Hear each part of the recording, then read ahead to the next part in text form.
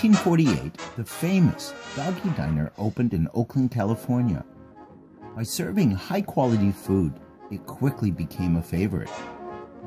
Everyone craved the tasty Doggie Diner hot dogs, hamburgers, pastrami sandwiches, and extra creamy milkshakes. Soon, there were 30 locations in the Bay Area to satisfy all the hungry folks.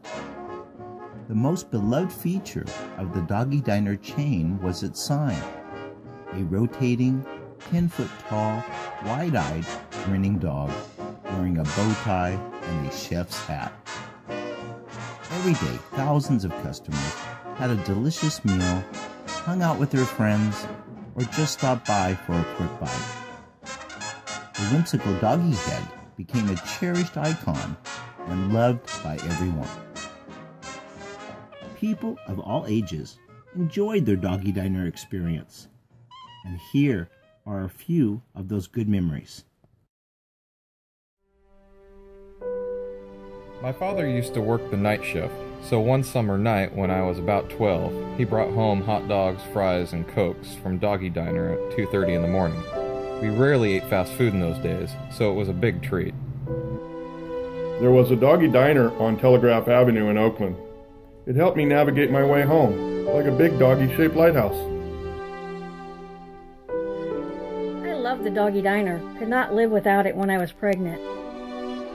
I used to dine at the Dog a few times a week at 18th and Mission. My boss would spring for lunch.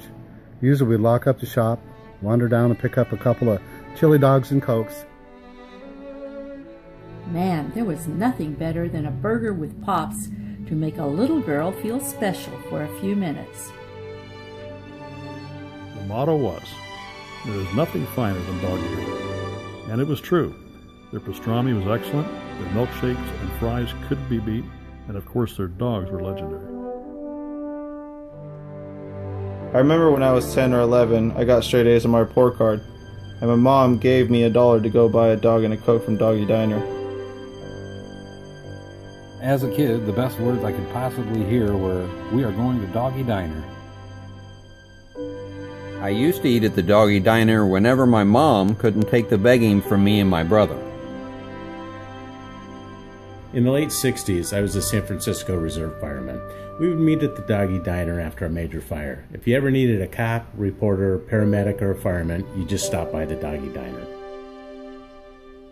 Every time I see that dog head, it sparks up nostalgia, taking me back to simpler times, times of youth and innocence. I absolutely loved going to the Doggie Diner, and of course was very taken by the big red dog's head. Doggie Diner was the place my dad and I sat eating our grilled hot dogs while we waited for my mom to get off work. Growing up in the Sunset, Doggie Diner was the place to be. I remember the great food, great memories. Certainly a landmark.